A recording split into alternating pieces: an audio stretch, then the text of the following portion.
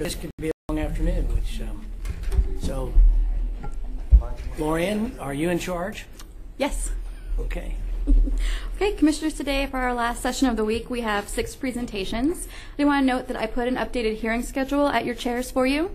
And today we'll be starting with Operations Support Services. We'll be on page 116 of your binder. They have 4 decision packages starting on page 525. And I'm going to turn it over to Tanya Cole. All right, well, good afternoon, Commissioners and Chairman. Tanya Cole, Interim Operations Support Services Director. I'm here this afternoon to talk to you about Operations Support Services 2018 budget development. Before I get started, I would like to introduce the division managers here today. Bob Campbell is the Building Services Manager. He's covering for Greg Tuxhorn, who is the Facility Manager. He's out at the moment. Penny Poland, Fleet Director. Daryl Haynes, Courthouse Police Chief, and Anna Meyer-Hoff, Central Services Manager. Operations Support Services Mission and Services. Our mission is to provide accessible, safe, efficient, and highly productive buildings and structures where citizens and employees are able to conduct their business and access needed services. I'll be speaking today in today's presentation about facility services, central services, and fleet. GIS will be covered in the presentation done by Wes Ellington with ITS.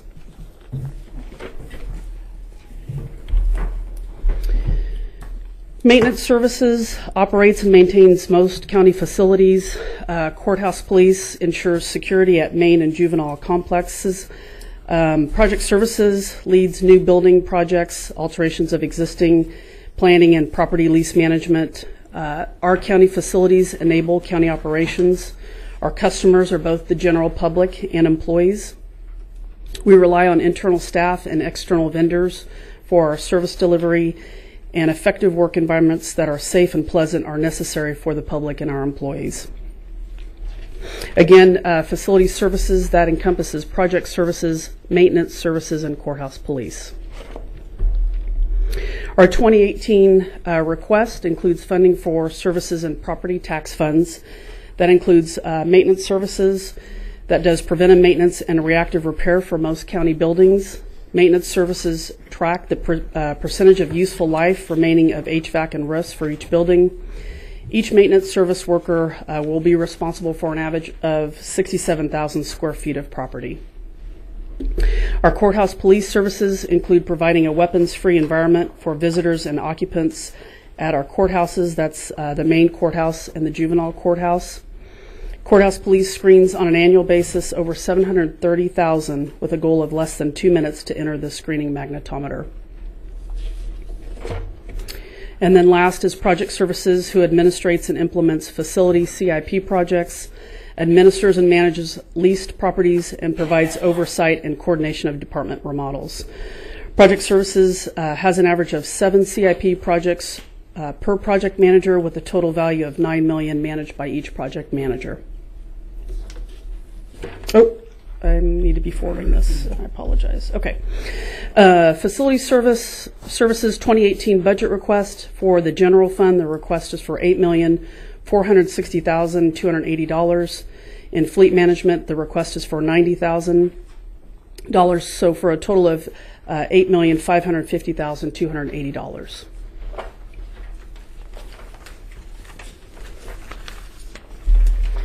Within that budget request, in the particular commitment item funds in personnel, we have a request of $3,882,274, just a little over $4.1 million in contractuals, commodities $472,621, again for a total of $8,550,280.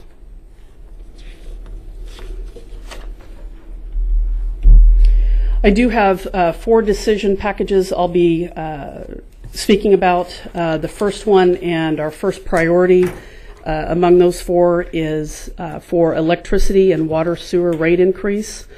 We see annual rate escalations in utilities that have been occurring over the last several years. So this request would provide for a 5% increase in electricity and water sewer charges. This would allow maintenance services to continue at current service level and their mission rather than having to defer any maintenance. That request is for $110,354. The second decision package, which is actually a priority of 3 out of 4, is the Fast Pass program funding.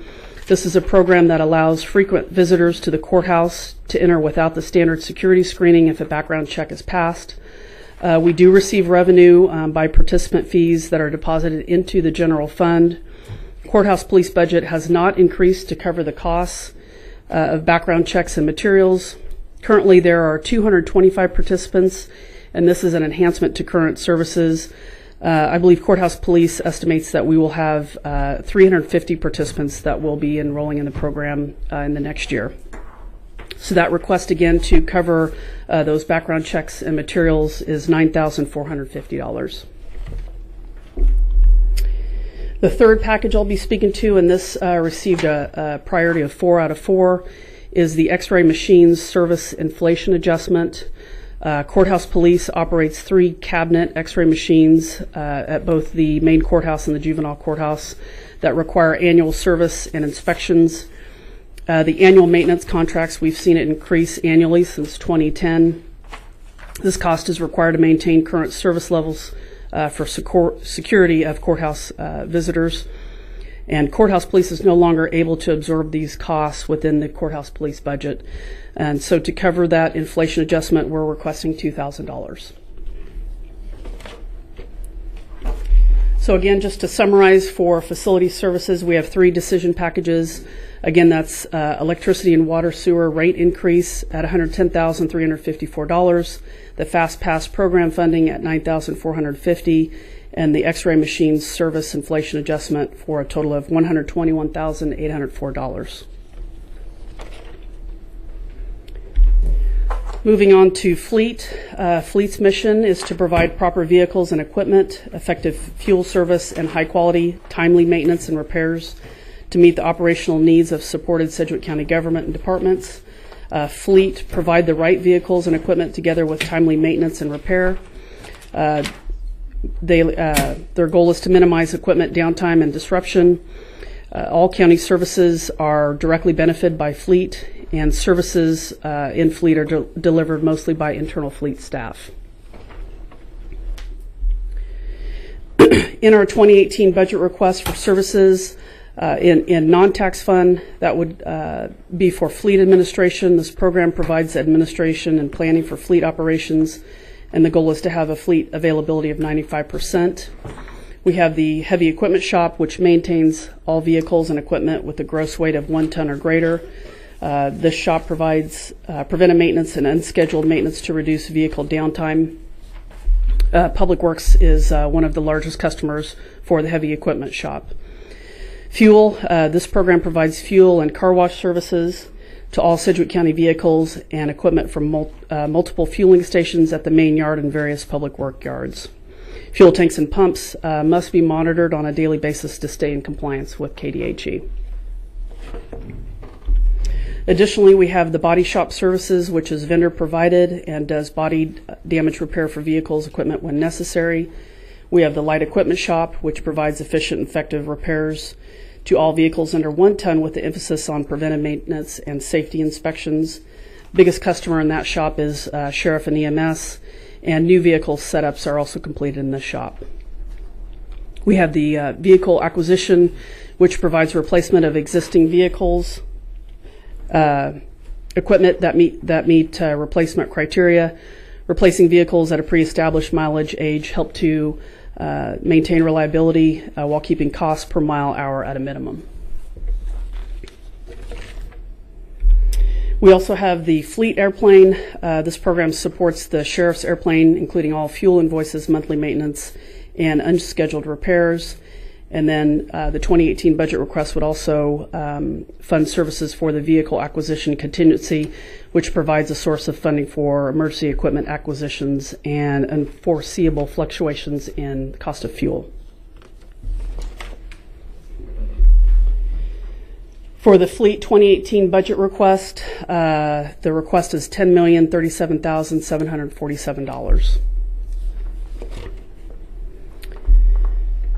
Within those commitment items, personnel at $1,026,846, contractuals at $533,611, commodities at almost $3.4 million, and capital equipment at $5,078,768. Again, for a total request of $10,037,747.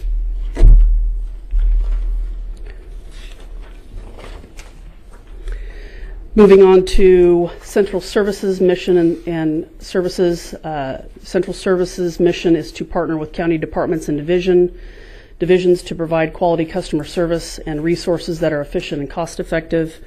Our printing services department provides in-house printing of most of the county's large-scale printing projects that achieve a scale of efficiency that reduces overall printing costs.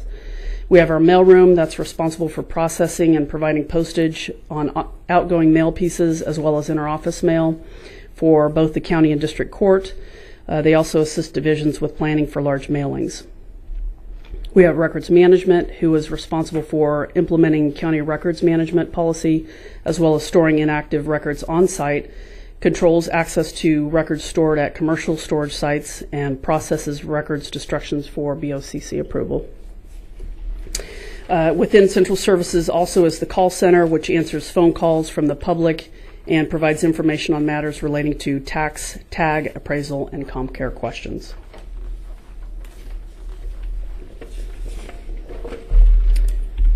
Within that 2018 budget request, that includes funding for services, as I mentioned previously, for the mailroom, who assists departments with planning for large mailings, the outgoing mail and inter-office mail. Printing, again, which handles all large-scale print jobs and performs graphic design. Records management, which manages physical record retention and destruction, leads county compliance with CORA, and the combined call center, which addresses, again, tax, appraisal, tag, elections, and CommCare questions and concerns. It's projected that they will receive 24,500 calls to be answered each month. So the Central Services 2018 budget request is $2,504,780. Within that budget, those commitment item requests are $1,323,669 in personnel, contractuals of $159,551, and commodities at $1,021,560, again for a total of $2,504,780. We do have a decision package in Central Services. This was prioritized as 2 out of 4, and that's for midterm election postage. This request is to provide postage that will support the election commissioner with midterm elections. The mailroom provides support in processing notifications of polling location changes, advance voting information, and vote by mail ballots. So that request is for $150,000.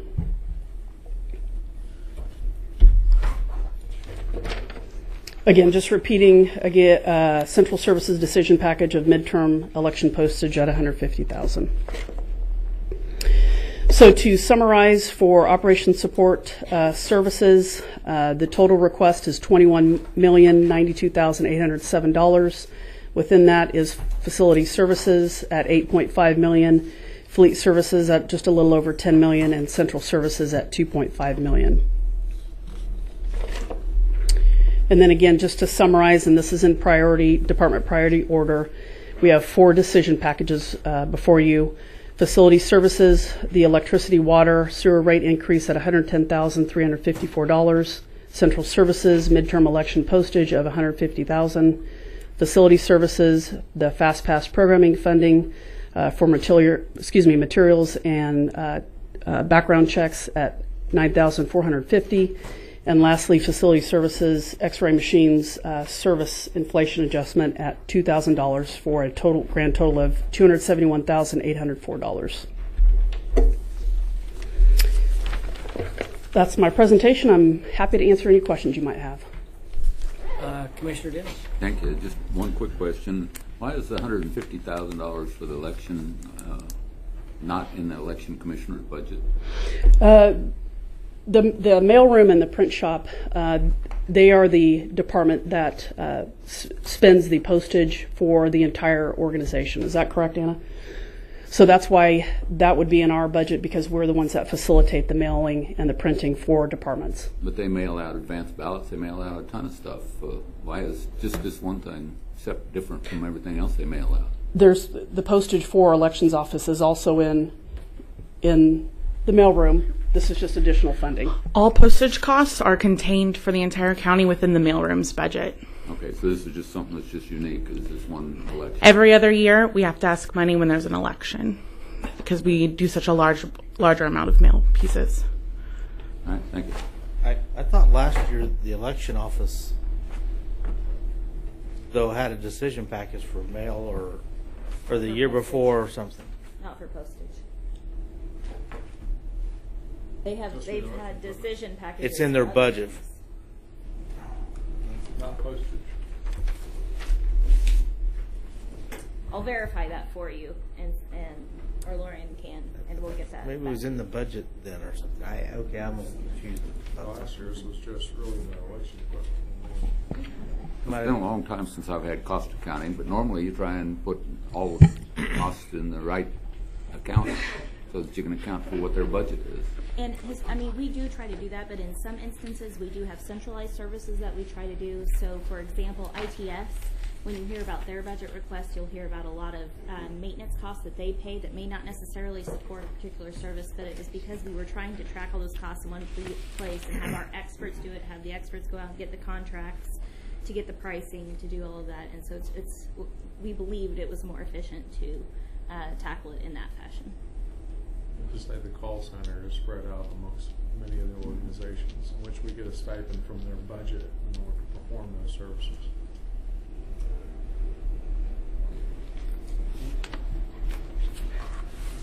Do we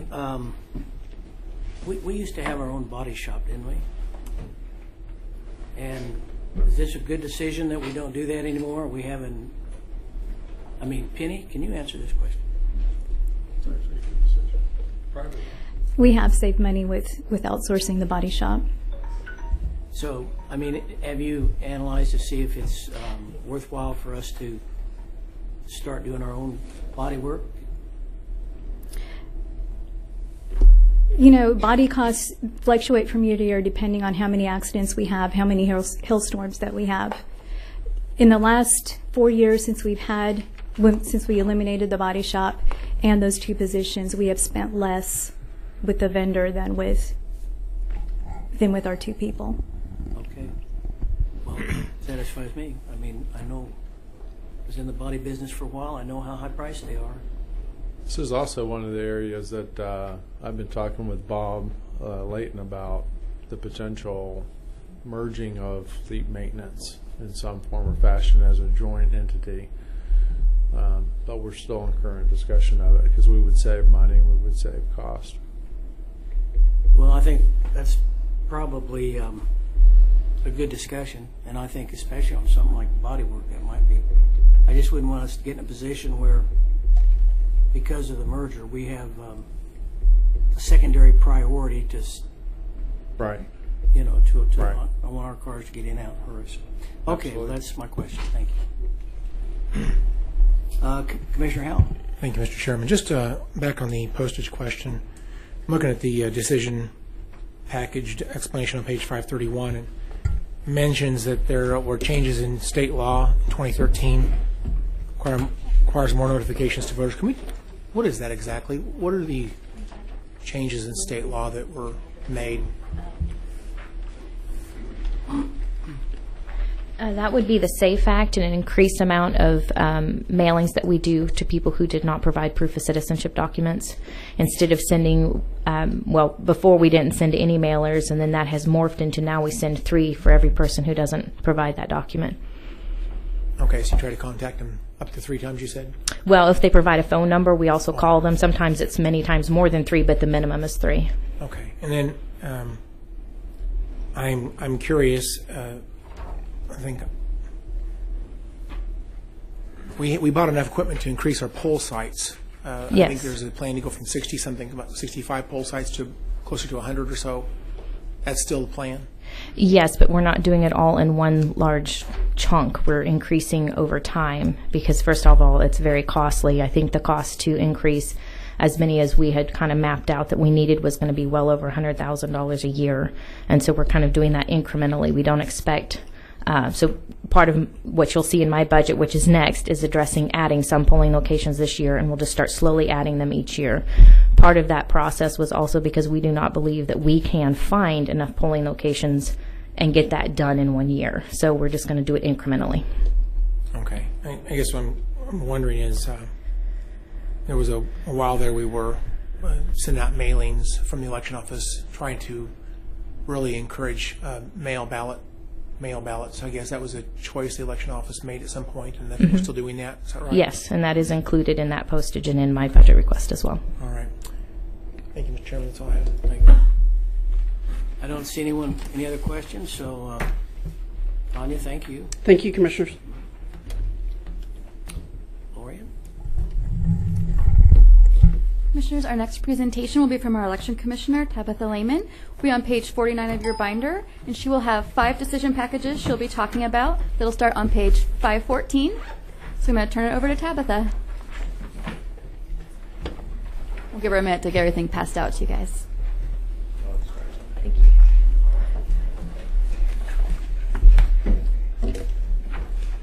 You all don't have to leave.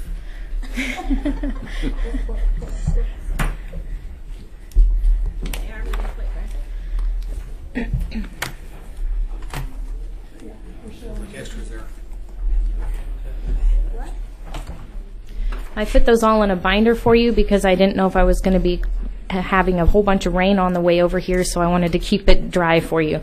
So after talking with Lindsay, one of the things that we decided to do differently this year is because Kansas law requires me to certify my budget to you, I'm doing that at this point when I do this presentation. So that's why you have this page that says Certification 2018 Budget. That's the official certification as required by law, and then those budget pages, and then printout of the presentation. So I'm just going to jump right in and do this presentation for you. Our mission is to provide all eligible Sedgwick County citizens the opportunity to register to vote and to participate in an informed manner in simple, accessible, and secure elections. We really only have 2 divisions, and that would be the administration side of the election office and then the election operations side. Administration of election practices, we seek to create the highest level of efficiency within our office. We seek to provide quality public service. We serve all eligible residents of Sedgwick County. Right now we have close to 300,000 registered voters. Elections are the foundation on which the United States government is built. Our services are delivered by a combination of internal and external employees. I will apologize, I am fighting a cold, so I may stop and cough, and I'm sorry. We have, within the administration side, we have voter registration, which our goal there is to maintain clean and accurate voter registration rolls. As required by federal and state law, all voter registration must be processed in a timely and accurate manner. Then we would have customer service or reception of public, provide effective communication to the public regarding the services provided by the election office and Sedgwick County. And then we have kind of a catch-all, which we just call special projects, which is continued district boundary verifications, petitions as they come in, voter education outreach, and researching new technologies. Our administration budget request for 2018 is $671,911. That is down 10% from 2017. Part of that is because some of the costs have gone up, and we took those out of the 18 request, and you'll see them in decision packages. So we took what we were paying out of the 18 requests, but you'll see that increase in the decision package with new voting equipment. That covers $625,162 for personnel, about $39,000 for contractuals, almost $8,000 for commodities, again for that total of $671,911. Our decision package for the administrative side is the voter registration database fees. Federal and state law requires the election office to maintain voter registration records in the statewide voter registration database. These costs have been being paid by the state using federal endowment funds, Help America Vote Act. Those funds are no longer available, and the costs are now being passed down to the counties. So we have been paying $15,000 a year, and our new yearly licensing fee is $65,000 a year. So that is the decision package for administration. Election operations. This consists of the logistical branch of the election side of administration, the logistical coordination of all polling locations, equipment, supplies, and personnel to conduct safe and accurate elections. We serve all Sedgwick County voters. Again, elections are the foundation on which U.S. government is built, and this is done with a combination of both internal and external staff. Pardon me. We have election boards, appointment of bipartisan election boards to facilitate the accurate and efficient tallying of votes cast and to serve the public in a nonpartisan manner. Polling place acquisition of sufficient ADA accessible polling locations throughout Sedgwick County to accommodate expected voter turnout. Advanced voting by mail. Purpose of this is, first off, it is required by law that we offer it, but it's also, we use it more because we are relieving pressure from Election Day polling sites and to provide more convenient voting options for Sedgwick County voters. Early voting, early in-person voting would be the same thing, is to relieve pressure on Election Day polling sites and to provide more convenient voting options for Sedgwick County voters. We have candidate services. Effectively communicate with current and prospective candidates for public office, providing election statistics and voter data upon request. And then equipment maintenance, complete preventative maintenance and election-specific testing to ensure the accuracy of voting equipment and to maintain state and federal certification of the voting fleet, or voting equipment fleet.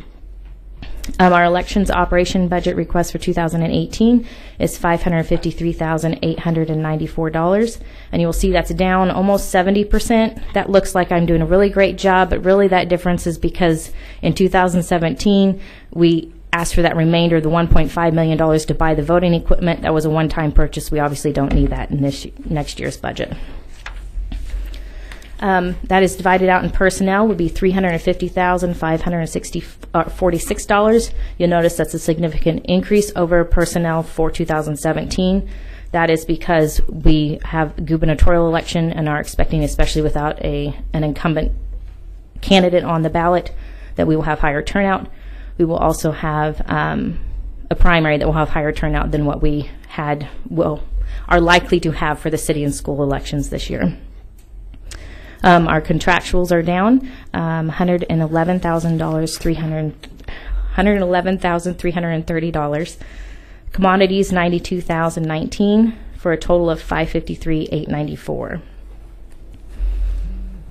Decision packages for election operations. This first one, Commissioner Howell, you'll be interested in, is the addition of 10 polling locations. This is to provide better access to voting and to reduce election day lines. Our estimate to add 10 polling location is $26,228, and we are requesting an addition of 0.5 FTEs, that is for election workers to staff those polling locations. Or 0.50, my apologies. The next decision package is for voting equipment maintenance fees. This is to provide preventative maintenance on new voting equipment to prolong lifespan and maintain compliance with federal and state certifications. I would mention on this decision package, these costs were included in the presentation that was presented to this board in the 10-year cost of owning the voting equipment that you all there were a couple different commissioners, but that was unanimously voted on when we selected this voting equipment. This is just the first year that we're putting this in our budget, but this has already actually been voted on by the board. Same thing with this next one, new software.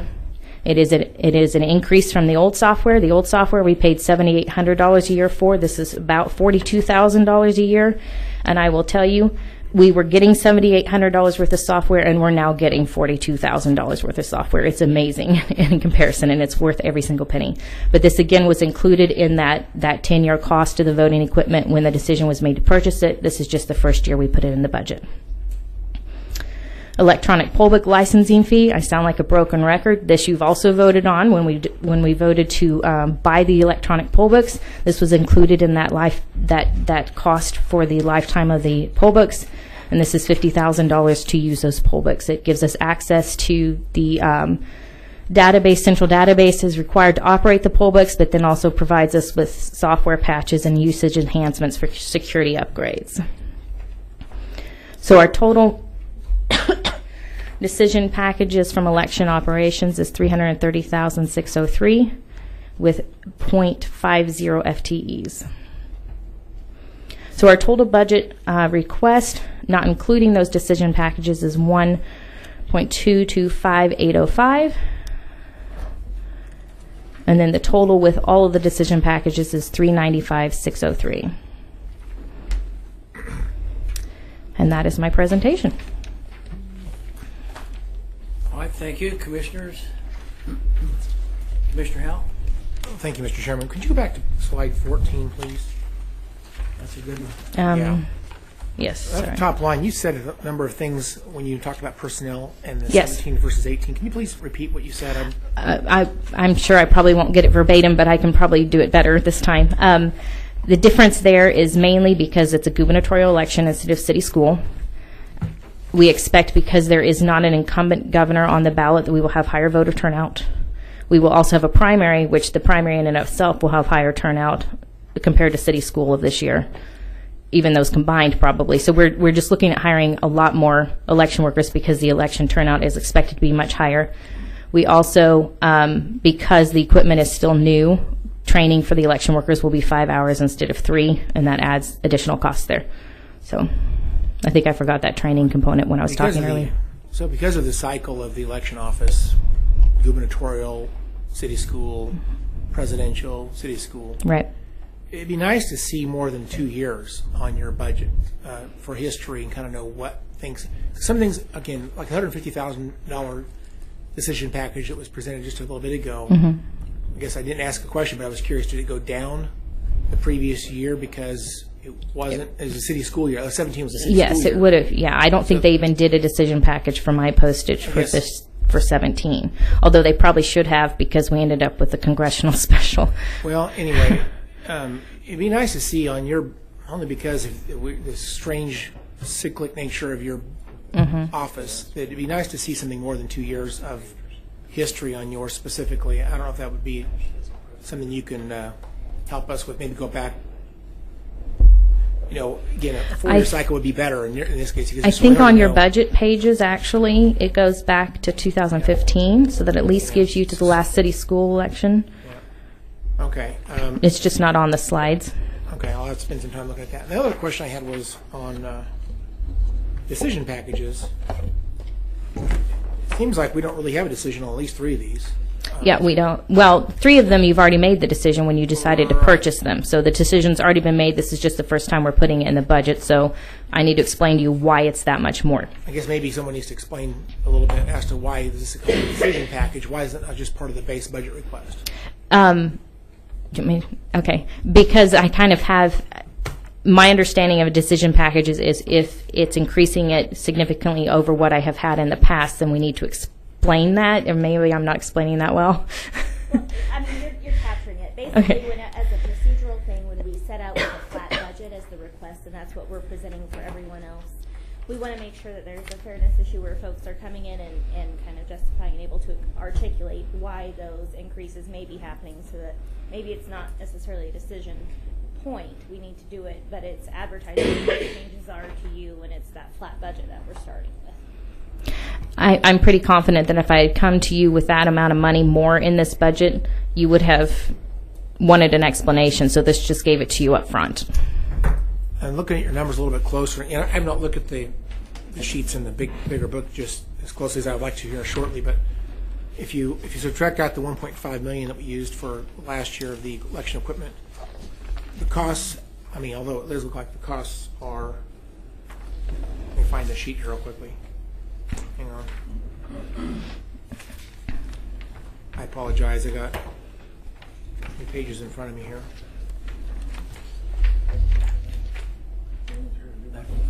Yeah, based on, I guess on slide 13. Slide 13. It looks like you went down nearly 70%, but in reality, if you subtract out the $1.5 million, your request for 18 is actually up quite a bit. Right. Again, gubernatorial election year. I did want to explain, I didn't really reduce my budget request by 70%.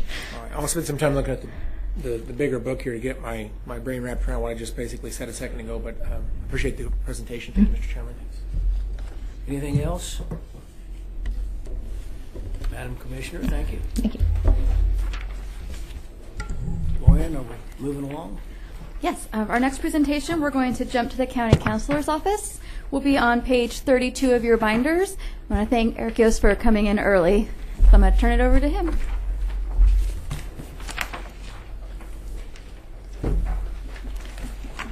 Are you walking out on me? Yeah. Are you going to help me get to the podium? Jessica's printing them. Hit the space bar for next, or you can hit. Oh. And handouts will be coming Do I get to shortly. do that myself? You want me to do it? Okay. I can grab a mouse and you say next and I'll click it. Oh, I can probably swing it. Good afternoon. Good afternoon. All right. I've never handled the slideshow before, so you'll have to bear with me. I'm Eric Yost. I'm the county counselor, and I'm going to visit with you about my budget request. I'll begin by discussing my mission as county counselor and our mission as the county counselor's office. It's our job to provide high quality, nonpartisan legal services to the commissioners, but also to the manager and to departments and divisions and other elected officials. We have divided our mission into 4 areas that I think previously and historically the commissioners have wanted to track. One of those tracks is the office administration, which is our way of trying to attribute how much of our budget goes to supervision of attorneys and the management and budgeting and purchasing function of what we do. The vast bulk of our work is going to be in the legal services funding center, or whatever you want to call it. Quite a bit of our budget is in that, and that's where our legal work is actually done and where we provide you with help. And we do that through legal opinions and through representing the county in court. We also prepare, of course, all contracts and agreements. A lot of what we do behind the scenes, especially on jail claims and other types of claims, is try to mitigate our potential liability on matters. We also track our expenditures and receipts in county court. We have the county code that needs to be enforced, and we do that through our code enforcement officers and the county court. And so we have tracked that historically. And then finally, we some time ago they began setting out separating our outside counsel so people will know how much we spend on outside counsel. That's our 4th funding center.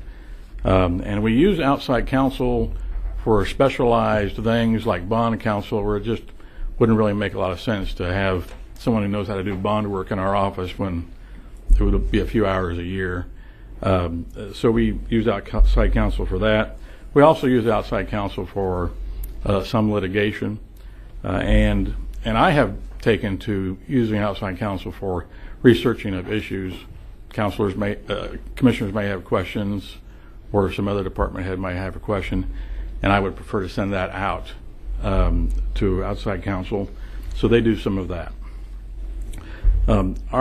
Our budget request this year, and our budget, almost all of it comes out of general fund receipts for your information. I think the quality of our performance, indicators, I feel like we're doing pretty well. We spent 13,000 hours doing legal work for the county in 2016. And we also took a survey of all the management team, which hadn't been done in about 10 years, to ask them if they are satisfied with our performance and the work we're doing. And 98% of them said that they were. And so we may make that an annual thing. I'm not certain yet. Our budget request, which you'll see here on this page, shows those 4 categories that I've already described to you, and our total request is $1.7 million. It's a little bit up from last year, not by a lot. We did do an upgrade of the less senior attorneys' salaries to be able to attract and retain attorneys, so they don't go off, we don't train them and they go off to work against us in the private sector. So we want to keep those attorneys if we can. And we've also had some increase in our costs on doing computer research. So that's part of the explanation of why we've had a little bit of an increase. We also have, of course, the budget broken down by our type of thing, and the overwhelming majority of it, as it is probably with every department, is our personnel costs. And with that, it's not a lot of razzle-dazzle there, but that's our request. Do you have any questions that you have of me? Commissioners? One question. Commissioner Howell? Thank you, Mr. Chairman. I see on the budget book, page 35, it talks about Judge Pro Tem. It's a position I didn't know it was in your office. In our county court, we have judges, and then we have to pay them, and so they rotate. We've got, I think, 2 or 3 judges, and we rotate them depending on their schedules, 1 afternoon a week, and we pay them per diem for that. Okay. All right. Thank you. All my questions. Thank you, Mr. Chairman. And the former chief judge, Judge Corrigan, is one of those judges.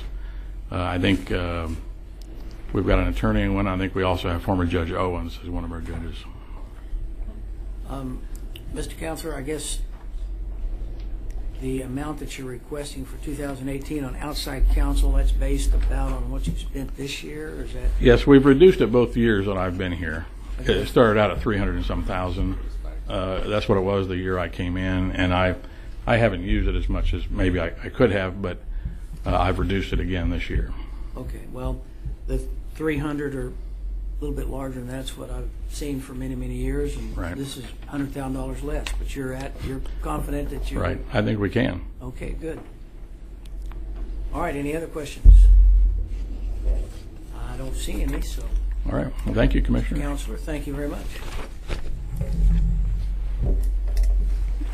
Commissioners, next we're going to go to the county manager's office. Be on page 26 of your binders, and they have 4 decision packages that will start on page 506. We'll just give them just a minute. 4 sounds so large.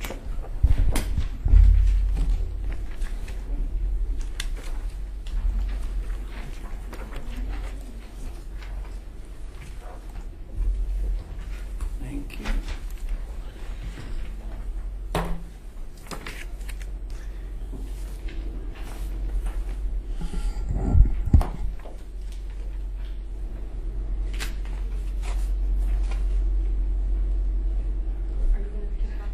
Yeah, I'll kick it off. Commissioners, Mike Scholes, County Manager. I have my book open to page 29 that kind of encapsulates some of the changes that you'd see, especially in the County Manager's office since last year. If you remember last year about this time, we started the reorganization process, and the budget that you would have known as the County Manager's office before that was slightly different. So this year it encapsulates the totality of the reorganizational moves. If you notice, the county manager, the deputy county manager, 2 assistant county managers, and then we're missing an assistant county manager of public works, facility maintenance and project services with David Spears. He will maintain that within the public works department just based off of the legalities of that, and it'll come out of his budget. So that's really the big change there. Second change you'll notice is in the communications team. If you notice last year we brought on Couture as the corporate communications manager, also Kate as the PIO.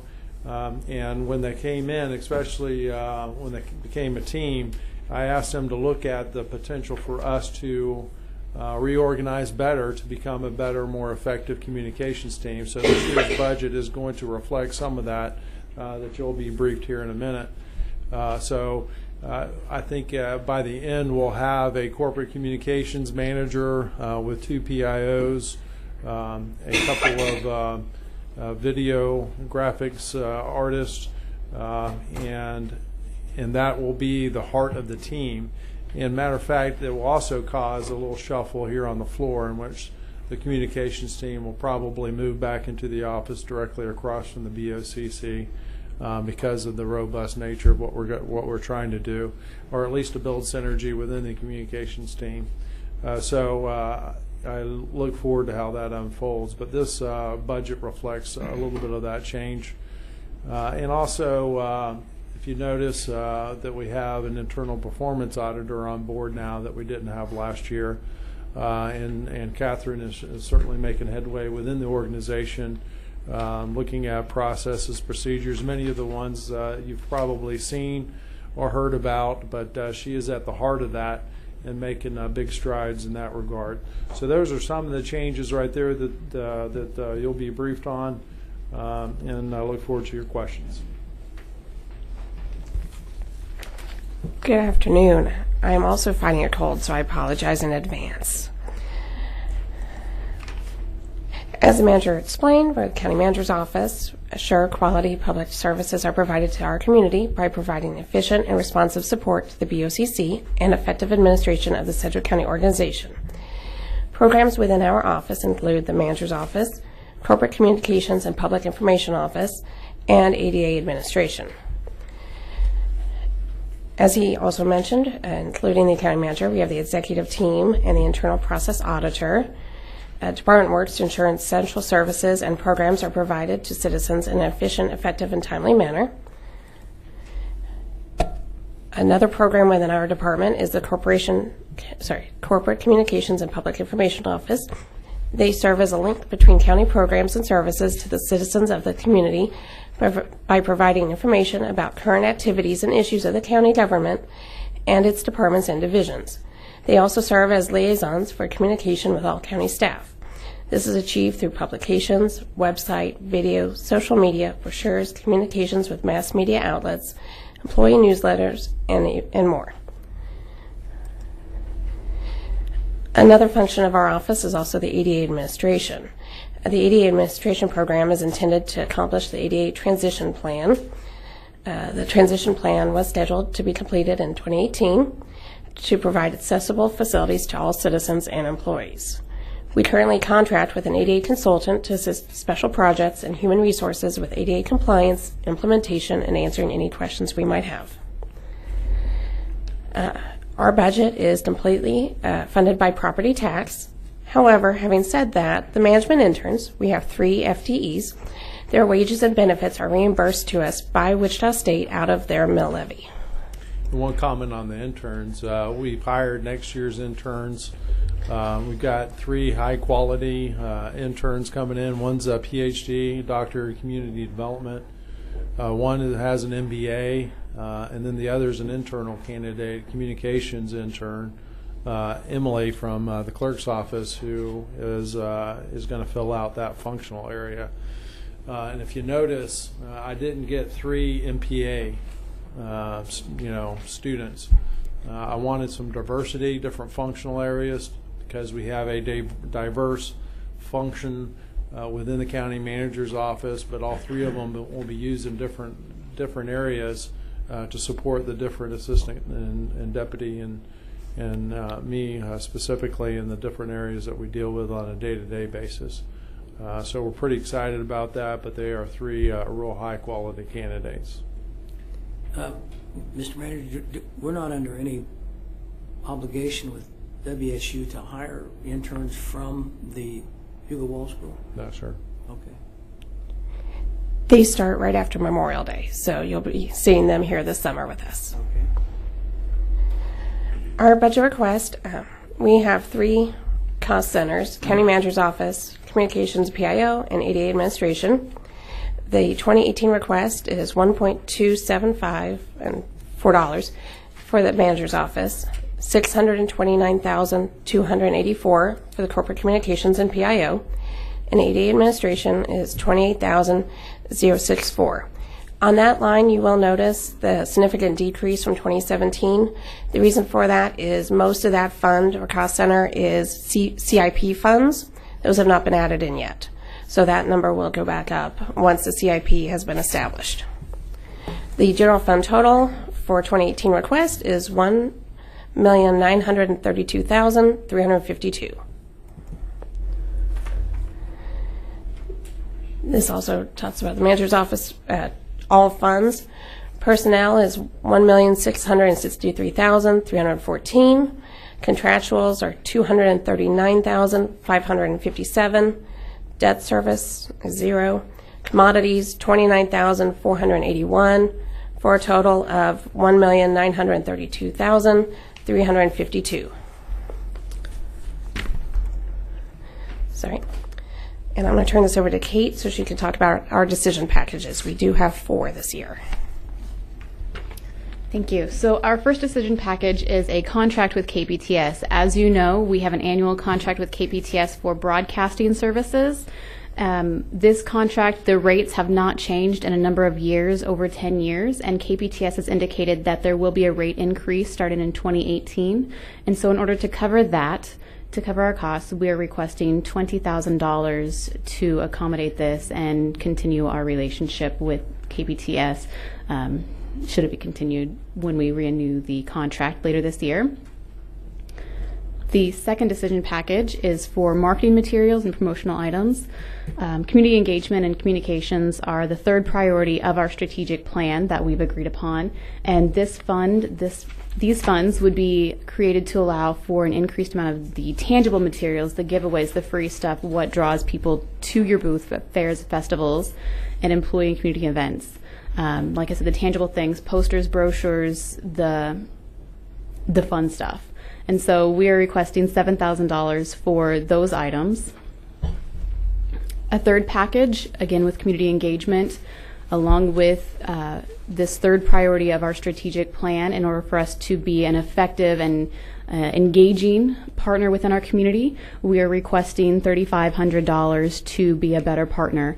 As you can see, the manager's office budget currently covers some of these expenses, but does not have the capacity to absorb an increased number of events. And we are interested in becoming a better partner within our community and meeting people where they are. So $3,500 for that package. And then our final decision package is for another FTE for a graphic designer. As you can see, priority number 3 is the communications and the engagement of the strategic plan. And so as part of this, the art director has currently served as the main graphic designer to support all of our county divisions and departments in providing the avenues to creatively and effectively deliver their message to the public. He's the point of contact for the county brand and make sure that we look good when we're out in the public. And Tony does a phenomenal job and works really hard at doing this. Along with that, and with the strategic plan, our communications team has focused more on meeting with departments to recognize their needs and how we can better serve them. With this great partnership, we've developed some sort of liaisons, a liaison task force that helps us figure out what we need to do and how we can help them. And so with this partnership we have now with divisions and departments, the amount of work has increased. And so this position has been working significantly extra hours, significantly more hours. And by adding a second graphic designer, we can have a quicker turnaround time for these products, and the ability to be proactive in meeting the organization's needs would be accomplished if we were to add this second full-time employee. And as you can see, the request is listed there about a little over $70,000. I don't know if Tony wants to talk about that a little bit more. We do have some numbers as to the amount of output that Tony has provided, at least through 2016. He's got all of that data to share with you the amount of work that he's been doing for this organization. Good afternoon, Commissioners. I can share with you either my full numbers for 2016 or current to 2017 right now. So it just depends on how much information you want to have. For 2016, and it looks at a total of graphic design projects video projects and the amount of photo requests that we cover, whether it's covering you guys at special events or covering our departments to use in their print and design pieces. But the numbers for 2016, I touched 466 graphic design projects. Those are small and large. Some of them are what I've termed 7-minute projects that I can chunk out pretty quick, like a social media graphic. Or they're a bigger encompassing project that might be an annual report or a department's full campaign, which might include 4 or 5 different pieces. Video work, which, we have a pretty good team between John, myself, and Tracy. So all 3 of us working together, that was 101 videos completed. And now those were mainly department videos or training videos, but they're also when your meeting goes off the air and we cover the rest of the meeting, or we film the bid board meetings, or like you see John back there right now, we're recording and filming this meeting for the general public, so that is also included in those numbers. And then for photography events was 113. Now for this year to date, I've already done 198 graphic design projects, 88 picture opportunities, and we've about 43 different video requests completed already. So. Commissioners, any comment? Commissioner Dennis. Thank you. You do a great job, Tony. Thank you, sir. Don't take anything as a criticism. My question is, could we do any of this as contracting it out rather than $71,000 for a full-time person? I believe there's probably that opportunity could work, sure. It's whatever direction you'd like us to pursue. I think obviously the ideal candidate would be internal, to where you'd have more flexibility on hours and could work them in multiple different projects as opposed to contracting to work on a specific project. It just gives you more adaptability and flexibility to the work environment. But we can look at the other as well. Just a question. Yep. Okay. Not a criticism, trust me. If I couldn't take criticism in my profession, I'm in the wrong profession, so no worries.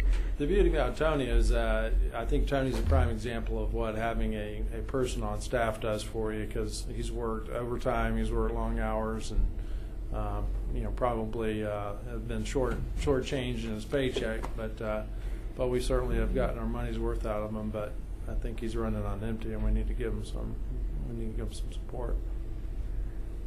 Yeah, that's a great comment by the manager. Years past, I used to provide what my hours total worked times my freelance rate, and it is more. Okay. But he's very humble. Yeah. Okay. Can we ask a question about other areas? Oh, okay. The only other question I've got, and again, it's not a criticism, it's just an observation. I know you briefed at the beginning of this that we've got an internal auditor, and I've been here for 4 months, and I've seen one real brief report from the internal auditor, which didn't really give any details. So I don't have a good grasp of what that internal auditor is doing for us. All right, perfect. So we can get her in front of you. I purposely haven't sent you every report that she does. Really, if any, my main drive for her is I don't want her to be a punitive tool in this organization.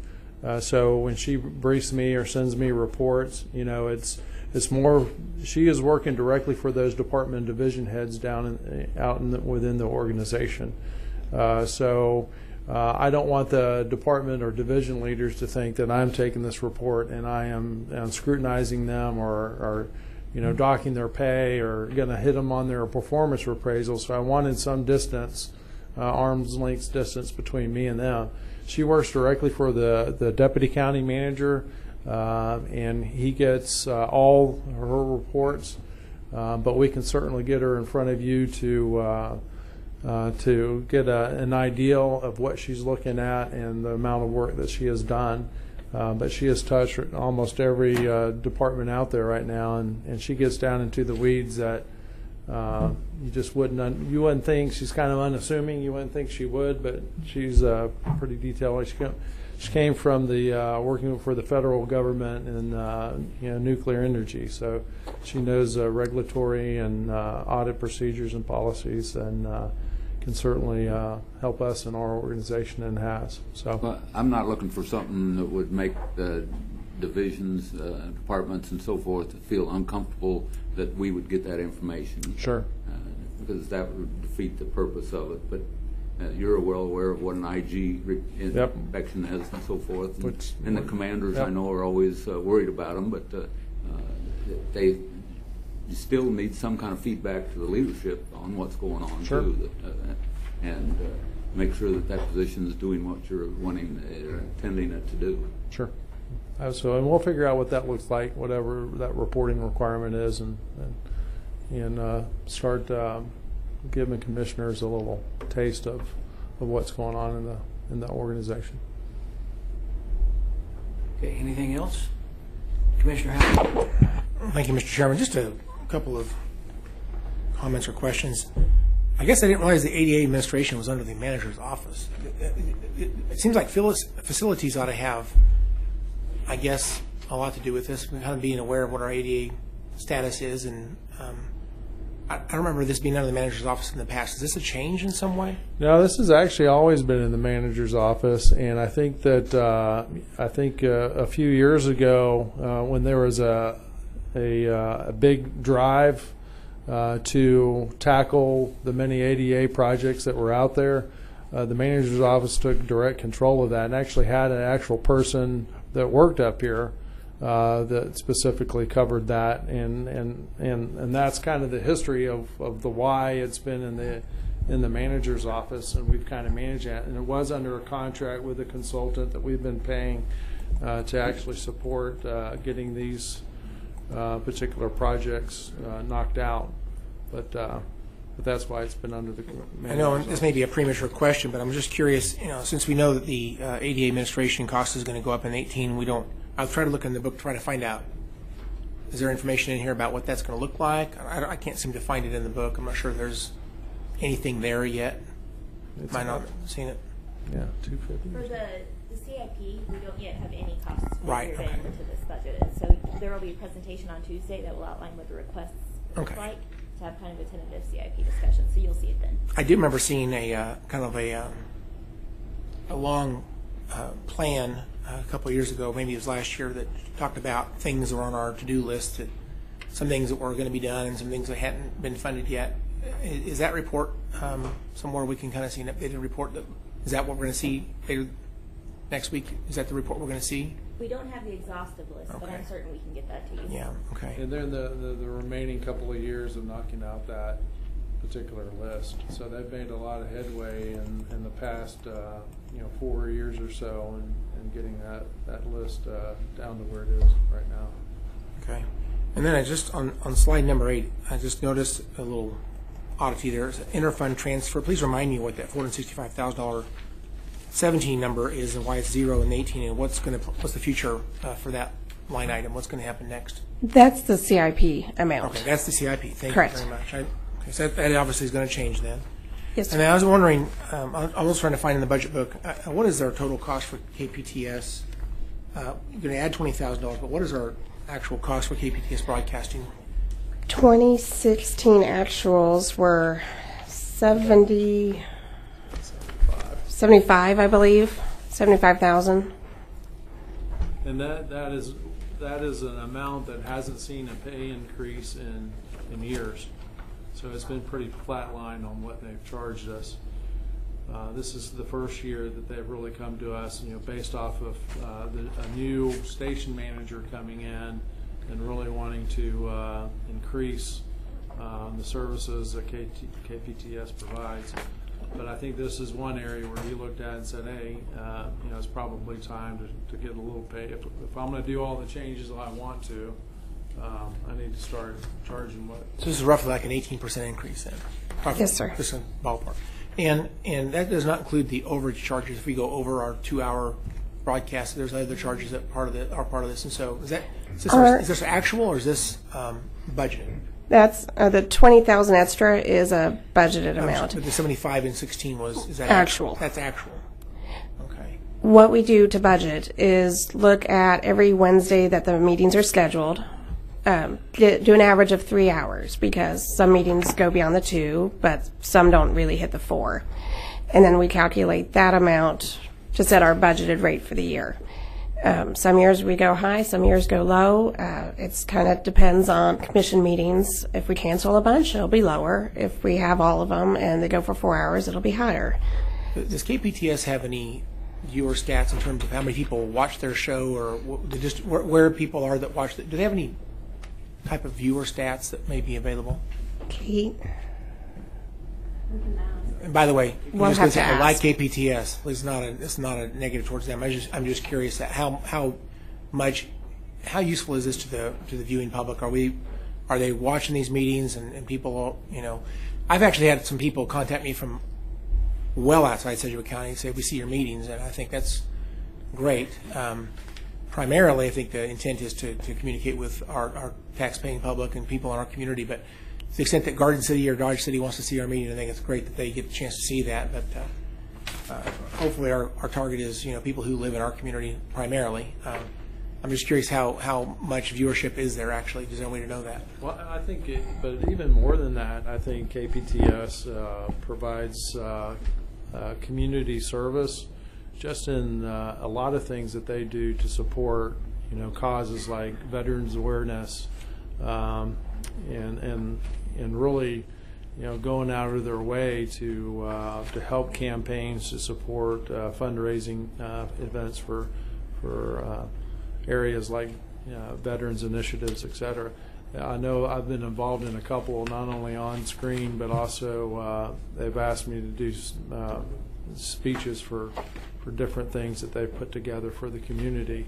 So I think it's more than just what comes on their show every week, but really they are truly involved in Sedgwick County and the local community. And I agree with your comments. Let me be clear.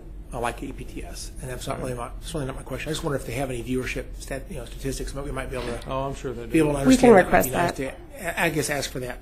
And there's 2 final comments. I do think the internal auditor is a great move. I commend the manager's office for making that change. I think it's smart for us to just constantly see what we're doing right and wrong and look for improvements. I think it's a brilliant plan, so I appreciate you doing that. And just for clarification, so Tony is our art director, is that right? Yes. I did not know that. I appreciate Tony. He does a great job, and my comment is I just really appreciate that office. They do a tremendous job. Everything I've ever asked them to do, they've just done a superb, fantastic, tremendous job. So I want to say thank you to them specifically. That's all my questions and comments. Thank you, Mr. Chairman. And I apologize. I just received confirmation on the dollar amount for last year's actuals for KPTS. It was a little bit over 65,000. I apologize for the error. 10,000 off. Commissioner Dennis? While we're on KPTS, one thing that I've reminded myself of, I'd asked Kate once before, when we go into executive session, we transmit a little thing that says we're in executive session, and it goes on forever. And I've had some complaints from some constituents that say that can't you use something else for that dead air time rather than just a static deal up there that says we're in executive session. Either broadcast some of Tony's videos or return it to Kill the KPTS. signal. Yeah, kill the signal and go to. That is actually something we did in the past, and I really don't have a good explanation of why we moved away from it, but considering we have a nice arsenal of videos, we will look at start doing that again. Okay, thank you. Yeah. And in correction, Victor Hogstrom is a new CEO for KPTS. Okay. I don't see any other questions, so thank you very much. Thank you. Commissioners, our next presentation will be from the Appraiser's office. We'll be on page 97 of your binder. And Michael Borchard is here. Do you need to take a 5-minute break first, or? Anybody need a break? I would like a 5-minute break, if it's okay. We would like a 5-minute break. Sure. Thank you. Okay.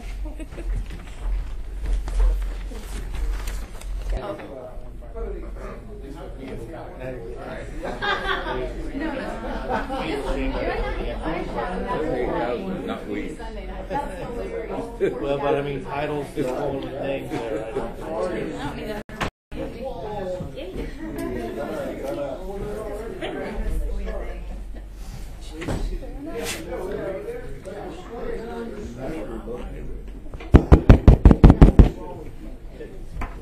Works. Is that a hint? I was going to say to your comments, I was saying, no. For fun. Old military stuff, right? Wait a minute, I used that one already. Okay, Lorian, I think we're here. If you're there, well, Okay. Now we are ready for the appraiser's office. So I'll turn it over to Michael Borchard, and we are on page 97. Good afternoon, Commissioners. good afternoon. Well, the mission of Sedgwick County is to provide quality public services to our community so everyone can pursue freedom and prosperity in a safe, secure, and healthy environment. With the new county strategic plan and mission, the county manager asked departments to review and update their mission statements so they would align with the county's. So our leadership team got together. We struggled through that process, but came to consensus that the new appraiser's office mission should be to annually produce a fair and equitable appraisal role used in formulating the funding for quality public services in our community.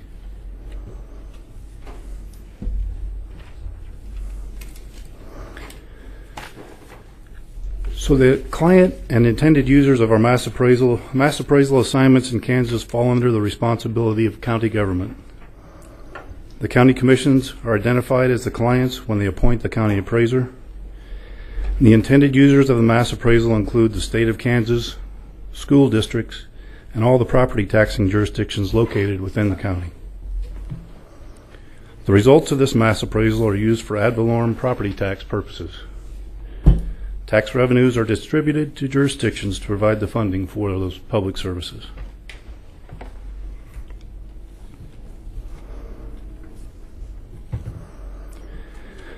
Annually producing a mass appraisal in a jurisdiction the size of Sedgwick County requires internal departments that are specialized. The 5 cost centers in our budget are a breakdown of those specialized areas. We have an administration cost center, a commercial real estate cost center, residential and agricultural real estate cost center. We have a special use property and appraisal support cost center. And there's a little more detail of each of the department's responsibility included in the slides for you to review.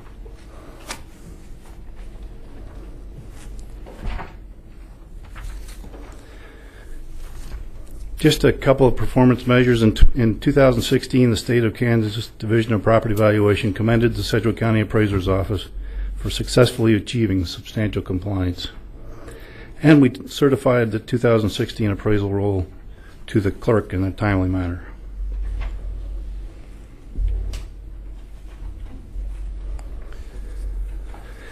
%8% of our budget is personnel. Our office has worked very hard to maximize efficiencies in our processes. This chart shows a comparison of parcels per employee in some of the larger counties in Kansas. See that Sedgwick County has 65 employees, Johnson County 87 employees, Wyandotte County 33 employees, and Shawnee County 22 employees.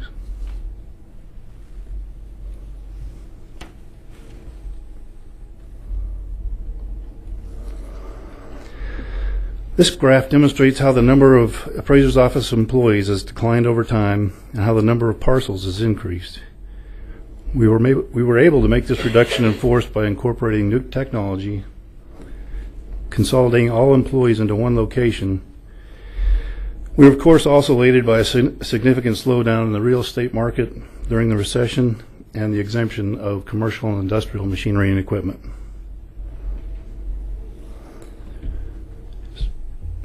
I want to show a couple slides here that demonstrate that the local real estate market has been recovering. For example, in 2016, we had to process 3,000 more sales than we did back during the recession.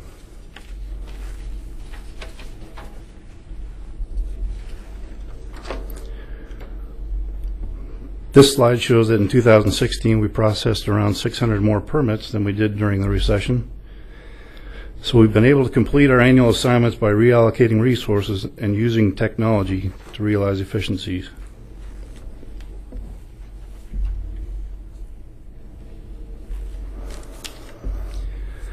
The International Association of Assessing Officers recently completed an assessment industry compensation survey. The work done here in Sedgwick County over the last 5 years to better align to the market, we believe, has had an impact on attracting employees. We think there's still some work to be done in the mid and upper range pays. We plan to work with HR and use this survey to see where we align with the rest of the industry.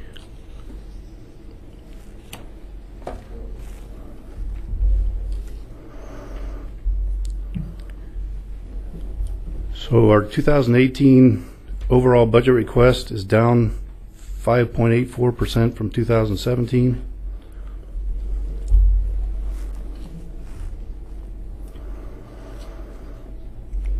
As I mentioned before, 88% of the budget is personnel. The 34% reduction in contractuals is due to last year's increase to pay for the aerial oblique imagery flight. I would like to mention that still included in the 2018 requested budget is about $235,000, which is the cost to locate the appraiser's office outside of a county-owned building. So moving to the Ronald Reagan building may reduce contractuals even more.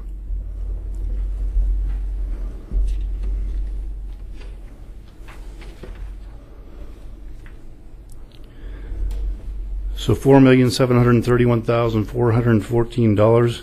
This is our request for 2018, and we would ask for your support on that. I would like to take a minute to thank Nancy Delgado for all her help for helping make the presentation and for managing the budget throughout the year, and thanks to Carly as well. If you have any questions, I'll be happy to try to answer them. Mike, just so I understood, in your 2018 requested budget under contractuals, that does include the rent for a year on our space down on Erie? Yes. Okay. When do we think we're moving to the Reagan building with your office? That yet? We're hoping November, December. Okay, okay, just so I know what I'm looking at here. So, Commissioner Howell? Thank you, Mr. Chairman. I was just curious on the compensation review. Is that something your office commissioned on your own, basically? Yes. Okay. And can you talk about your attrition and the issues you're dealing with in terms of I can what tell kind you, of staff you're losing and what kind of yeah, over the last 10 years, we had some significant turnover in the appraiser's office. Primarily from what we heard in exit interviews was it was compensation.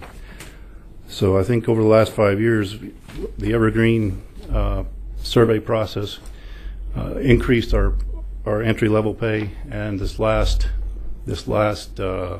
compression study also increased the beginning pay somewhat as well. So. Okay, so in terms of staff turnover, do you have any kind of numbers? What kind of attrition deal? I don't have anything with me, but I can certainly get those for you. Nice to know. You mentioned 10 years, but if you have any data going back a little ways, it'd be nice to see how that's changed, because I know there's been a number of corrections made since the Evergreen study, and plus compression being addressed last year. It'd be nice to know kind of where we're at. And then, these folks, they leave the appraiser's office. Are they staying local? Are they moving away? Or do we have any idea? We're doing any follow-up type work? Yeah, most of them are moving away. They're moving away? Yeah. Okay. I guess I'd like to know a little bit more about that. Anyway, all right. Well, again, I think the housing data is very, very encouraging. I was curious about the building permits. I know the two charts on page 5. One of them goes back to 2006. One of them goes back to 2009. Do you have data on building permits going back to 2006? We converted to our new software system in 2009, and the coding is significantly different between the old mainframe and our new system. So this is the most accurate data I could get at this point. Okay. All right. Thank you. That's all, Mr. Chairman. Thank you. Okay. Any other questions? Well, Mr. Appraiser, thank you. Thank you. Marian? Okay. Commissioners, we are ready for our last presentation of the day. It'll be on the Department of Finance, Finance Programs, and Community Development. We'll be starting with the Department of Finance on page 65, and Lindsay Poruso will be presenting. So I'll turn it over to Lindsay.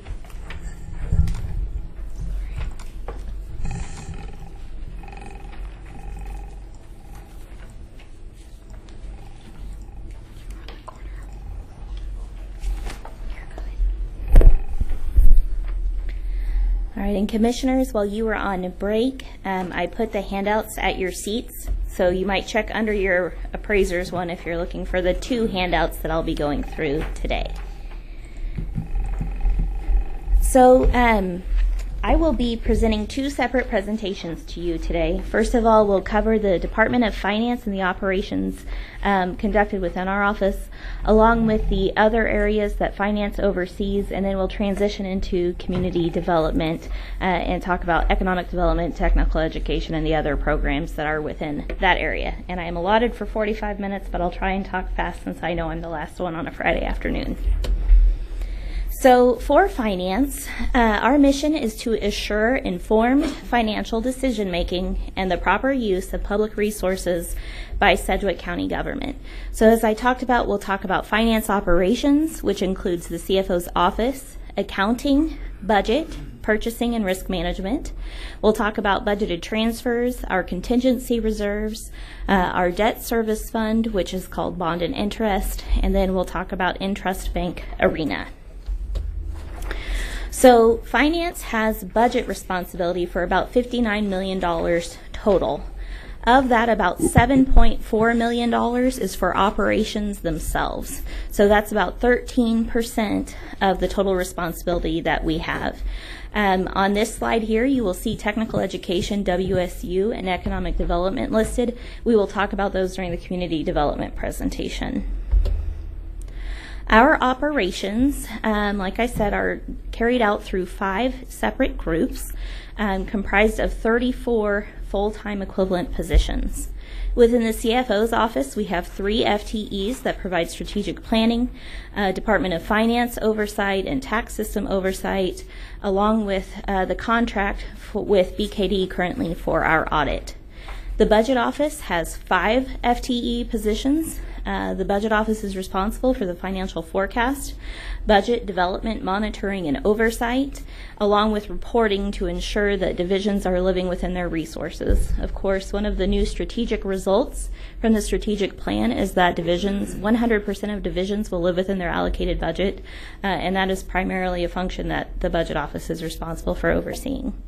Accounting is made up of 14 full-time positions. That area oversees and processes revenue and expenses and ensures the timely completion of our comprehensive annual financial report, which again is in our strategic plan that will be completed each year by June 30th, and we'll talk about that here in just a bit. Purchasing also is within the Department of Finance. There are 8 FTEs there that implement and oversee Charter 68, which is the new purchasing charter that you all adopted earlier this year. And then, of course, there's risk management, which is comprised of the risk management function itself, which is essentially our insurance function for the county, along with workers' compensation. So for the CFO's office, the mission is to assure, of course, informed financial decision-making and the proper use of public resources by Sedgwick County government. We do that through department management of the 4 other divisions we talked about, through the audit, through our tax system director, who you've worked with quite a bit lately related to the TIF. He also works on other analysis for economic development proposals. We have the sheriff foreclosure sale that's done through the treasurer's office and the sheriff's office, and also finance. So that support is provided out of the CFO's area. And then, of course, the strategic financial planning is a component of that area. Our strategic measures for the CFO's office, of course, are our bond ratings. We have very high bond ratings. And S&P gave us a financial management assessment of strong, which is the strongest or the highest rating that they give. Again, we have the strategic plan that says that the CAFR needs to be completed each year by June 30th, and that we have budget adherence by 100% of divisions. Our budget request for 2018 is all in the general fund. It totals $612,944. That's a decrease of just about 5%, and you'll see that all of that occurs within personnel due to attrition of positions. Moving then to budget. Budget's mission is to allocate resources for basic and essential services while maintaining long-term financial health of the organization. The programs that are offered through the budget office include preparation of our certified budget, which is required to be turned into the state each year by August 25th, and of course all of the statutory requirements that go along with that. Financial and program analysis for you all and for the county manager and his executive team. Of course, budget administration after you all adopt the budget to make sure that folks are adhering to it. And then providing monthly, quarterly, and annual reporting to you so that you understand how those resources are being used. The strategic measures for budget include 100% adherence to the adopted budget. And of course, we have good controls in our financial system that allow us to make sure that that happens. We do say that in 2016, we do have 100% adherence when we take into account that even though there was a transfer at year-end for the zoo, that was done from earmarked funds in the BoCC contingency. The general fund is required to have an unrestricted balance of at least 20% of the adopted general fund budget. We ended 2016 with 28%, so well over our threshold. And then, of course, one of the measures we talk about in terms of strategic oversight and the financial viability of the organization is price of government. That is a term that was coined 15, 20 years ago, and it basically measures the public's, our constituents' ability and willingness to support government. When there is too high of a price of government, you have disenchantment from citizens because they feel as though they're being overtaxed. On the flip side, if you don't have enough invested in services, people become disenchanted because they feel like they're not getting the services that they believe they're paying for. And so you can see that for Sedgwick County, we're hovering at about 94.94 cents, so less than 1 penny per dollar of personal income in 2016. And you can see that over time those numbers somewhat fluctuate, but we're pretty well within that range on a given year. Last year, the county manager talked about how there had been some expectations for public safety resources, and that was included in the recommended budget that you all adopted. And so that's a way to kind of correct for any potential disenchantment. And so we see that as a good thing that we were able to address those services without the this metric going up much higher. Yes, sir. What's kind of an average benchmark for that number? It depends on which level of government you're at and what types of services you receive. For us, for a county that offers services like this, about a penny is normally about 1 penny to 1.4 is about the normal benchmark ratio. But it also depends entirely on what types of fees you collect, what type of taxes you do. So if you're operating a sewer district, maybe you'll have a higher rate. Okay. All right. Well, thank you.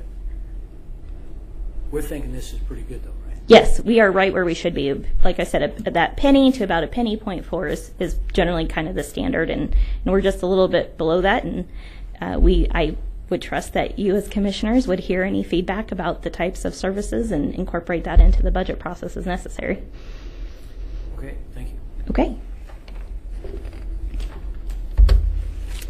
So this is a very brief summary of 2018, the 2018 budget request from budget. It is up just a bit. As with the CFO, that's a function of personnel. We do the budget based on a point in time. And so based on February, the salaries and everything that were in the budget office are what's generated here, and we'll have some correction within the budget as we move forward to the recommended stage. But you can see otherwise, contractuals and commodities remain the same, only about $20,000 to support the budget office. Moving then to accounting. The accounting's mission is to coordinate human and financial resources necessary to provide quality financial support services to internal and external customers. The programs they offer include general accounting and financial reporting, payroll, my personal favorite, accounts payable, banking services, investment and cash management, along with grant management. Accounting strategic measures are reflected here for 2016.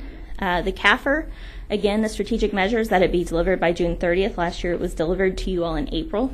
We anticipate meeting the June 30th deadline this year. You'll either have the CAFR presented to you at the first or second meeting in June for 2016 fiscal year.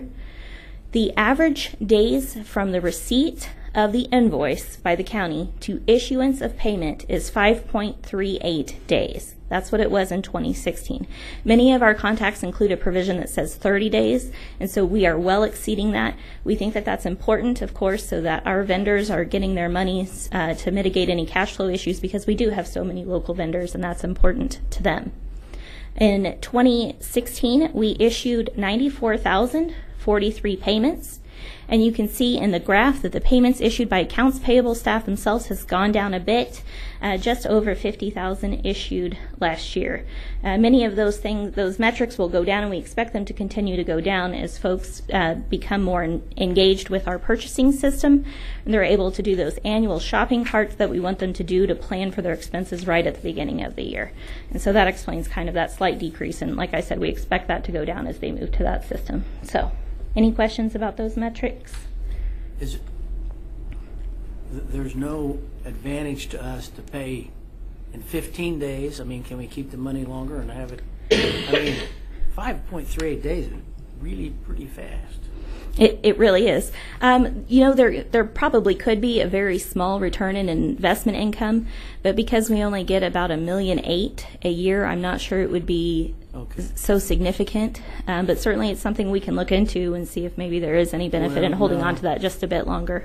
I mean, in general, I mean, small business vendors, they want their money quick. So, I mean, I'm glad we're doing that. But, I mean, if there was some big advantage, I mean, a few days longer is not going to make us look bad. Sure. But okay. Well, I'll be happy to I don't look into that and see. Work. I mean, you got plenty to do right now. But in general, if you're saying we can't make a bunch of money and by holding it another 4 or 5 days, and I'm good with that. Okay. All right, so then moving to accounting's 2018 budget request, you'll see that there's just a minimal change, again, mostly associated with personnel.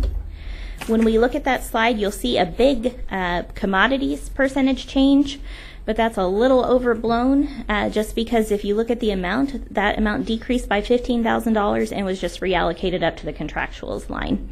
And it's just because of the sheer amount of the starting point that the percentage looks so dramatic, but $15,000 from commodities to contractuals explains that difference. Moving then to purchasing. The mission of purchasing is to facilitate the procurement of all necessary products and services for Sedgwick County by following all applicable rules and laws governing government procurement in order to protect the monetary assets through prudent expenditures of taxpayers' money. And their primary program, of course, is purchasing. Purchasing's 2016 strategic measures are shown here. Of course, we want to have a very competitive purchasing process to ensure that we have, or that we can give assurance to the public that we are spending their taxpayer dollars as efficiently as possible. And so these measures show that purchasing is certainly successful in doing that. In 2016, the percent of all solicitations that went out with multiple vendors responding was about 98%. In conjunction with that, it's not just that there were 2 vendors who were responding. On average, the number of vendors per bid was 8.4. So we were getting some very competitive efforts, we feel, out of that process by virtue of having the multiple vendors and so many that we could get the most effective and efficient price and service for our organization.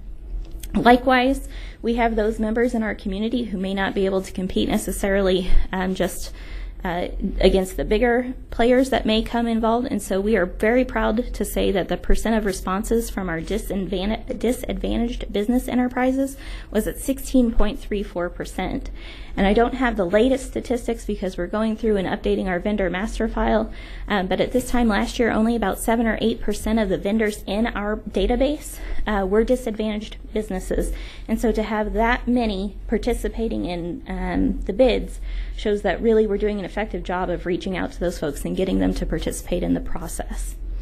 In 2016, the number of purchases made through our procurement office was 10,736. So they were busy. Their budget requests went down just a bit, 1.8% over the 2017 revised. Again, that's all in personnel, as we had some folks who were in their positions for a long time leave, and those were filled with less expensive folks. And so that results in that slight decrease in personnel. Moving then to risk management. The mission of risk management is to protect Sedgwick County assets and provide a safe work environment for employees, thus ensuring their ability to provide uninterrupted delivery of quality services to citizens of Sedgwick County. I think that word uninterrupted is really kind of the key buzzword for risk management. The programs they offer are workers' compensation administration, so that when our employees get hurt on the job and they make claims, we have a case manager essentially who sits up in an office and works those claims and handles the claim payment in-house. And it also, of course, serves the loss mitigation and claims management function. Again, they're kind of the insurance company for Sedgwick County because we do so much in-house.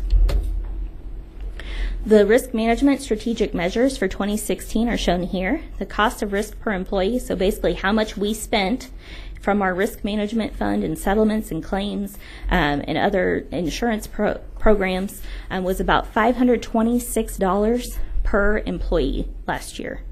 The number of work comp claims that were put in last year, new ones, were 314, and the number of new auto and liability claims was 181. That slide below depicts those two numbers together over time, the number of new claims that are coming in, and you can see that we've done a good job of holding fairly steady over the last 9 or 10 years. So risk management's budget is in 2 funds. There's the Risk Management Reserve Fund. You can see that that amount request is $1,730,717, a 10% increase. That's in contractuals. Because the Risk Management Fund is not a property tax supported fund, we allow divisions to do requests in a different way. They aren't held to the same flat budget standard, and you'll see that reflected in some of the grants you've already seen lately. Because of the claims costs that we've paid over the last few years, we've increased that budget request. We have a contingency there, you might recall, that was added, that was new last year, and we've just seen the amount and the cost of claims going up. We've had to come to the commission multiple times over the last 3 years to ask for additional budget authority. We feel that adding that into the contractuals and into the contingency will allow us to get those claims paid more quickly and more efficiently when we know that they're necessary and they're generally approved by you or through our county counselor's office. The Workers' Comp Reserve Fund is supported through charges to individual departments. Each department has a certain number of claims that they've turned in and a certain amount we've had to pay, and our risk manager goes through and calculates a percentage based on those to fairly assess each department based on the amount of cost they've caused the county, so that we can then generate enough revenue to support this workers' comp program. And so that budget has stayed mostly flat. It went down about $80. And you can see how those two functions together look.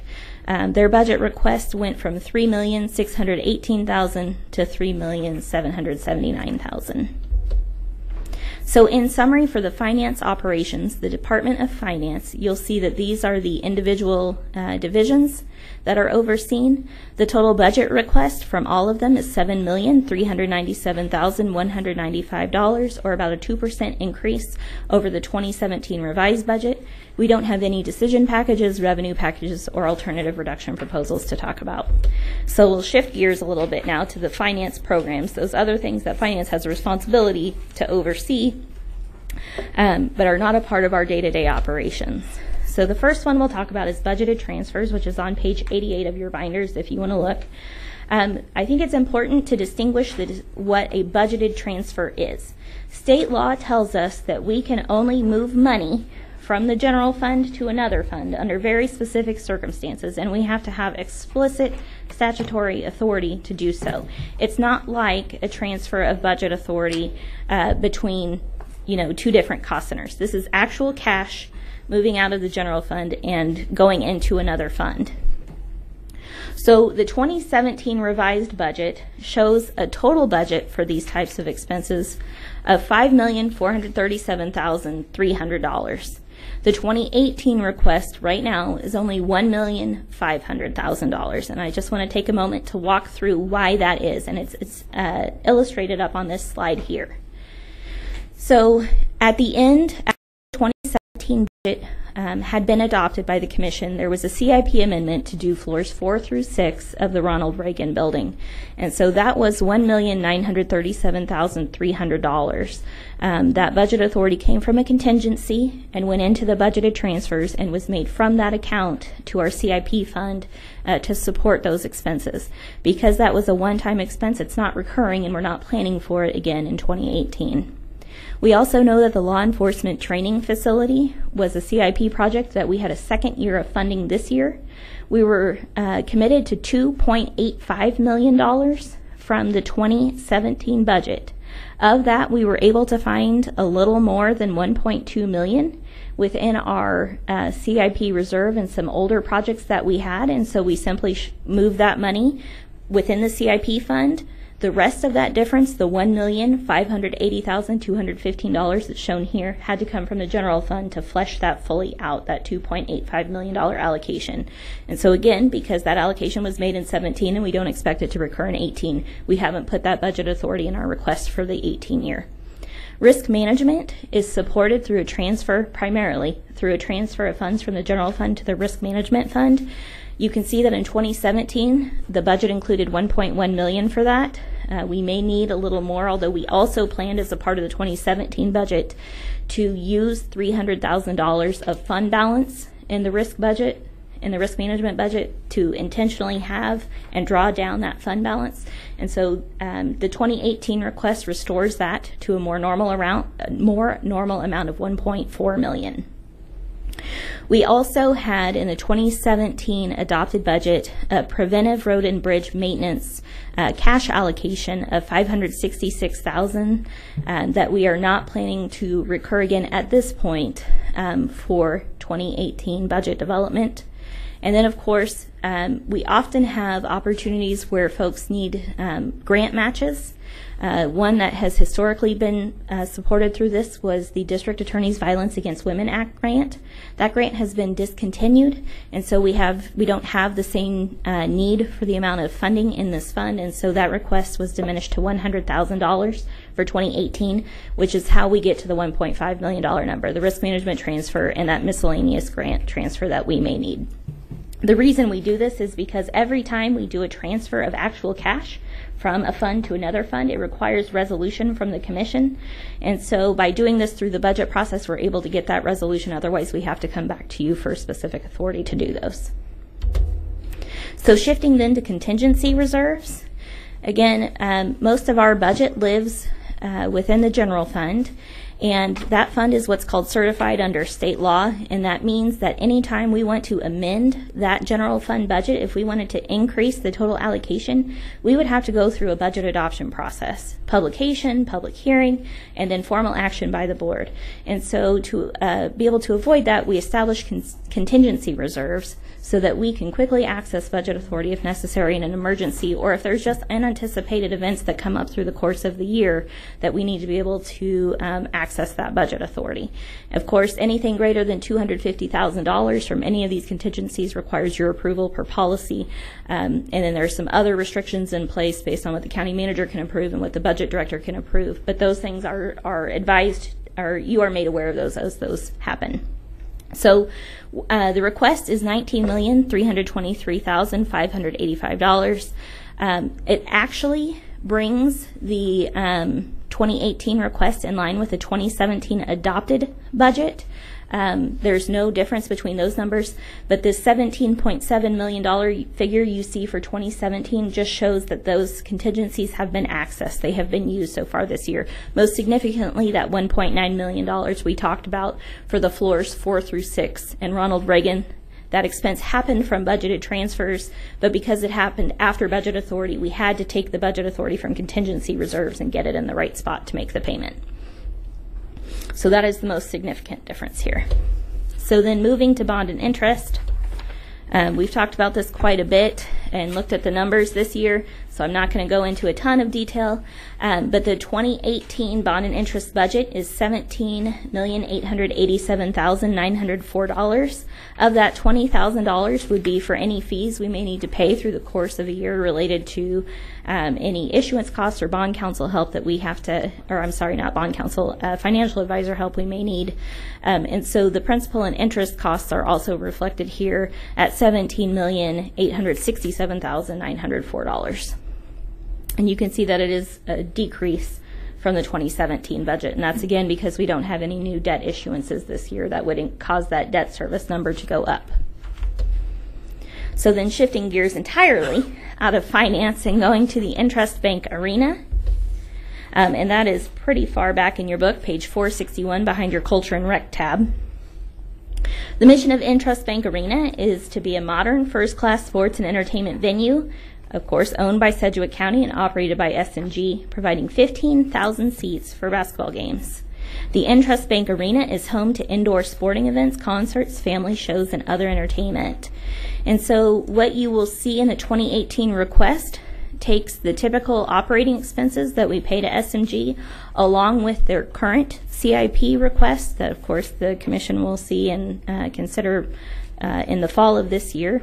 And so that reflects an increase to $1,945,375 in 2018. Those would be contractual payments. Those would be contractual payments that we just make to the Interest Bank Arena.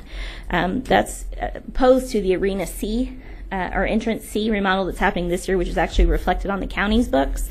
And so it's not a payment that's made to Interest Bank Arena. So, any questions about any of the finance or Interest Bank Arena operations? If not, I will jump into community development. Commissioners, any questions? A lot of information. Yes. Commissioner Howell. Thank you, Mr. Chairman. Just a couple clarifications on page 7. Number of payments is 94,000, but the chart below shows it's about 51,000, 52,000. I'm just curious what the number is. The distinction there, and let me hop to that page. So the number of payroll payments issued is actually just payroll.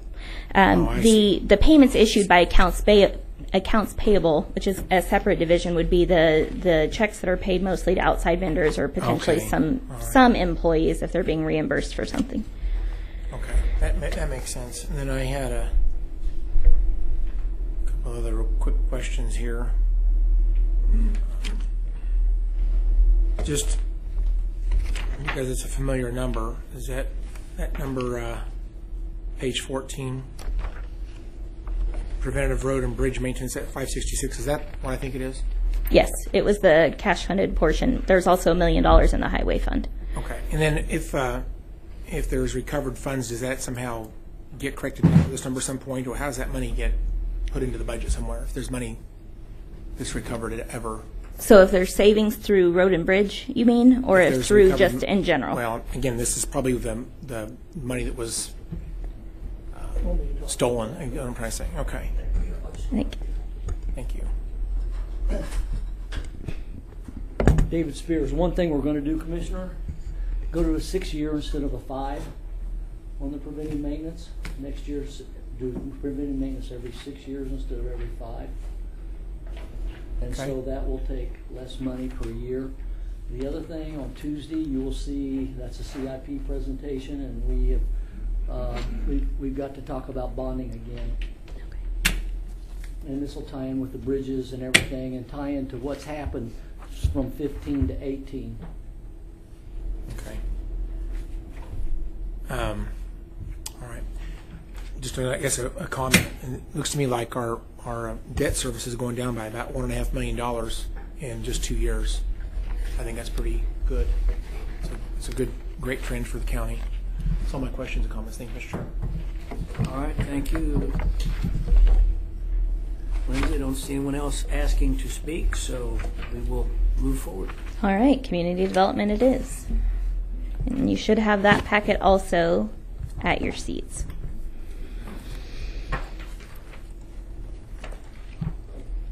And we talked about Tony earlier during the manager's presentation. I would just like to point out that he designed kind of these custom slides this year that are aligned with the strategic plan, and I think they look pretty cool, so I just wanted to make that comment real quickly. So getting into community development then. The mission of the community development function generally is to promote the growth of a healthy and productive community that successfully integrates the natural, the social, and the economic environment. The divisions that you'll hear about in my presentation today include the Extension Council, our Economic Development Program, the Community Development Community Programs, Technical Education, which includes, at least as we call it now, WOTC and NCAT, and then we'll talk about WSU. You will see in your budget books that the housing program is also contained within community development, but that will be talked about as a part of the aging presentation next week. So then going to the Extension Council's 2018 budget request, which is on page 478 of your binders back behind the Community Development tab, you'll see that the mission for Extension is to be dedicated to a safe, competitive food and fiber system and to strong, healthy communities, families, and youth through integrated research, analyses, and education. So their budget request for 2018 will cover the following services. Of course, in partnership with K-State, they will provide the educational programs that we're all used to the citizens of Sedgwick County. They'll also provide senior health insurance counseling, better known as SHIC. That assistance is provided to seniors and their caregivers for Medicare options. In 2016, more than 3,200 seniors were able to take advantage of that service through the Extension Council. Agriculture is the second largest industry in Sedgwick County, and the Extension Council provides research-based information to assist producers to be more efficient and profitable. The Extension Council also provides a home for the 4-H youth program, which provides more than 10,000 youth with hands-on learning experiences related to farming and animal husbandry. Also, the Sedgwick County Master Gardener Program is operated through the Extension Council. Those volunteers contributed more than 19,000 hours across the community last year. And of course, our county courthouse complex here has some of the landscaping provided by those Master Gardeners. The K-State Research and Extension in Sedgwick County provide nutrition education to those families with limited resources through research-based programs. And of course, it serves as a community gathering spot and also hosts farmers markets. So their 2018 request at this point is flat with the 2017 allocation at $825,481, which is paid out as a contractual to the extension. Shifting then to economic development, on page 487, the mission of that program is to promote a strong and diverse regional economy by enhancing opportunities for businesses to retain or attract new jobs within the county. The programs include evaluation of business expansion and retention projects to determine the propriety of incentives. It involves the administration of incentive agreements approved in prior years, and it supports non-governmental business and economic development organizations.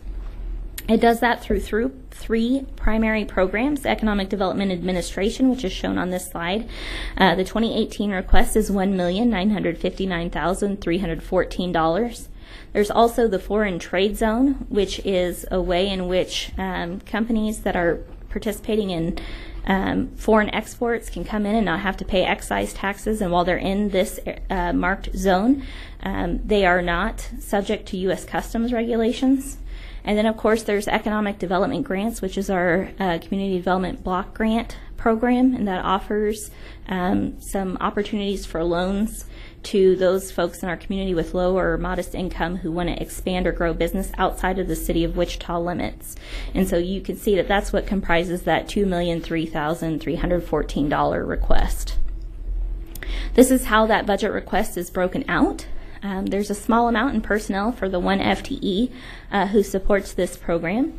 You can see the bulk of it, of course, is in contractuals, though we don't necessarily forecast to spend all of that money. We do have the budget authority housed there as opportunities arise.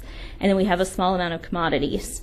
The 2017 revised budget does reflect a $15,000 transfer from this program to the Culture and Rec community programs for Riverfest. The 2018 request restores about $5,000 of that, but we have left $10,000 of the request over in Culture and Rec community programs, and you'll hear about that next week.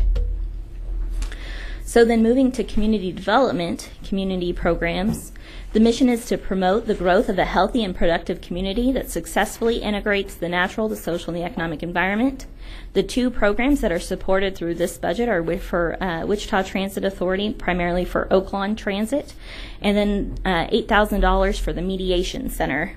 The Wichita Transit Authority provides specialized transportation services.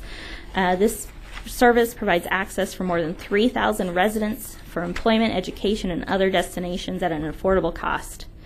At this point, the projected ridership is expected to remain about the same into the future. The Mediation Center, which also receives funding through this program, provides a service designed to resolve issues without the involvement of more costly court intervention. And those services are available to anyone in Sedgwick County. The total request for this program is $46,795. It's all within contractuals, but this is how it's allocated to the two services that receive the benefit. $38,795 for the Wichita Transit Oaklawn program and $8,000 for the Mediation Center. So then moving to technical education, the mission is to provide students with a state-of-the-art technical education, whether they are here for the beginning state of their education or returning to gain further training for new skills. Again, the two programs are for WOTC, a direct allocation to WOTC, along with the utility reimbursement that we provide to NCAT for the space that NIAR uses at our NCAT facility. Now, we know that the affiliation is occurring between WSU and WOTC, and as we learn what those terms really mean and should be, we'll update our terminology to reflect that. For now, the description that we have of WOTC is that it's dedicated to serving business and industry in South Central Kansas through the delivery of a comprehensive portfolio of programs meeting their needs and ensuring students develop the right skills. For the NCAT utility reimbursement, WOTC is the designated operator for our NCAT campus. Sedgwick County reimburses WOTC as the operator for utilities, repairs, cleaning, security, and maintenance costs associated with the WSU NIAR space at NCAT. Those two programs together total $904,000, which is consistent with the 2017 revised budget amount, and certainly we'll engage you all in more conversation about that as we learn more about what that affiliation means for Sedgwick County. Moving then to Wichita State University, page 500 of your books. The WSU mission is to provide, or is to be committed to providing comprehensive educational opportunities in an urban setting. Through teaching, scholarship, and public service, the university seeks to equip both students and the larger community with the educational and cultural tools they need to thrive in a complex world.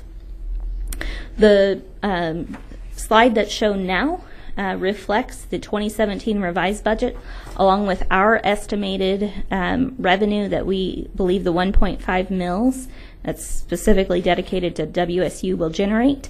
We'll be working with them over the next month to understand how that will be allocated, but this slide here shows that the bulk of that money that's received by WSU goes to student support, including scholarships. As always, because, again, this is a certified fund, we include a $300,000 contingency in the budget, greater than the amount of revenue we really think they'll receive, so that just in case we wind up receiving more revenue than we expect, we have the budget authority in place to get those funds to them. For the community development programs that you've seen today, there are no decision packages, alternative reductions, or revenue packages. In summary, they together represent an $11,885,153 request, which is 1.5% more than what was in the 2017 revised budget. And with that, I'm happy to stand for any questions. Otherwise, I'm done. Well, thank you. You can take a deep breath now. Commissioners, any questions? Brilliant presentation. It must have been. Yes.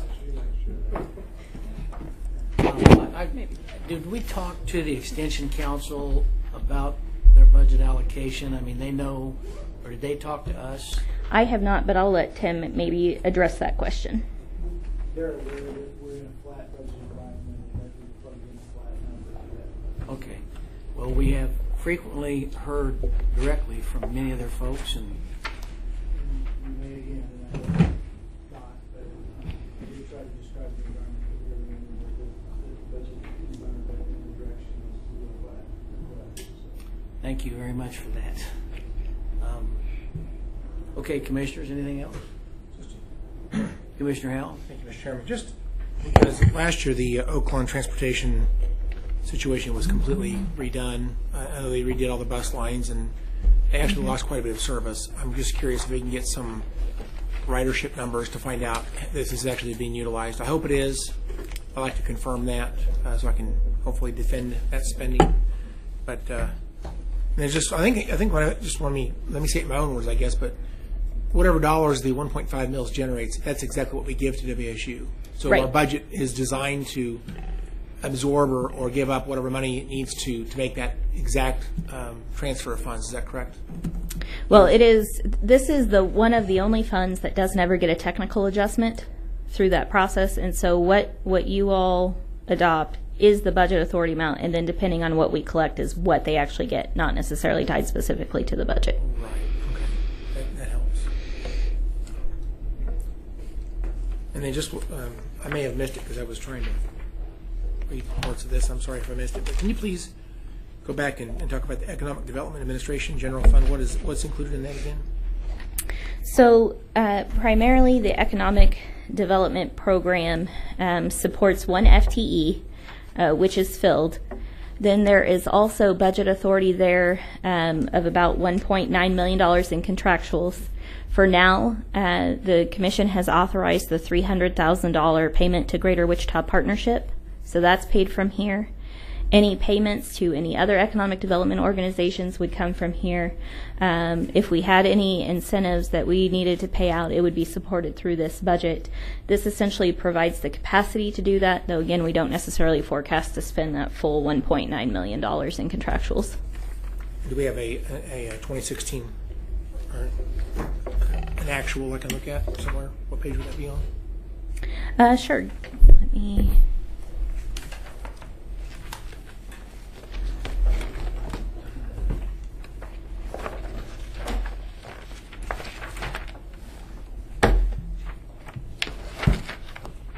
Commissioner, if you look at page 491 of your binder, this is what breaks out with some specificity the types of programs that we're supporting, and you can see that 2016 actuals paid from this program were $542,502, including personnel costs. So it's just about more than $450,000 in contractual payments. And that would have included $300,000 for the Greater Wichita Partnership membership, along with a $60,000 SCED payment last year. Okay.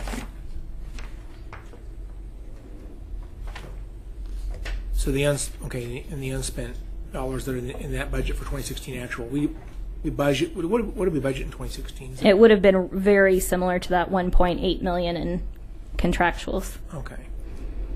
All right. So my questions. Thank you, Mr. Chairman. Commissioner Ranzau? Yeah, on the same line, the contractuals, the budget's 1.9 million. What's the forecast? The forecast for 2017 for contractuals only is $561,840. For 2017, you're asking for. Are you asking for 2018? No. Okay. Well, I was asking 2018 is $432,627. And the primary reason for that difference is that we are technically still in the 5th year of the Net App incentive where they could come and request funding. The last time we made a payment to them, though, was 2015.